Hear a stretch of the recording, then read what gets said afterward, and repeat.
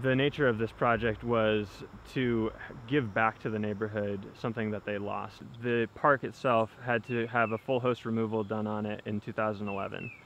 The Asian longhorn beetle was discovered in the park, and it's about 14 acres of parkland in the city, so it's a relatively large parcel for this neighborhood. And when many of its trees were removed, the neighbors were all devastated. It used to be pretty much completely forested, and it lost about 8 acres of trees. Not completely, there are some remnants, and there's one giant swath that we're in the middle of oak trees and cherry trees, and those are still standing, but we had to replant a lot.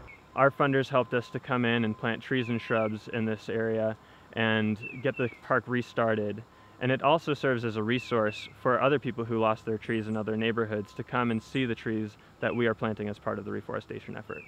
So here we had to reforest with things that weren't going to be affected by the beetle. So things like pines and oaks and even southern species that are now hardier here, like sweet gum and Kentucky coffee tree. And because New England is full of sugar maples and other hardwoods that the beetle likes to eat, if it were to escape out of Worcester's quarantine zone, then you could see it spreading much more quickly through the rest of the forest.